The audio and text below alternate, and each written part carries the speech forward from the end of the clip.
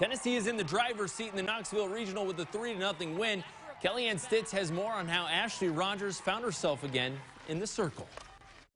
After one of her 8 strikeouts against Oregon State, Lady Vols ace Ashley Rogers could be seen strutting out of the circle, and that energy is a product of her embracing imperfections. While Rogers had a near-perfect game this afternoon, her journey this season has been anything but perfect. Rogers had to overcome injury and be patient with the recovery process, working her way back to be able to play championship softball. Rogers had to learn how to embrace the imperfect journey she has been dealt and is reaping the reward of dealing in the postseason. It's okay to not be perfect, and I think this year she realized I don't have a choice, and I just have to embrace some things that are a little bit different in how I go about things with my practices and how I manage things in the game.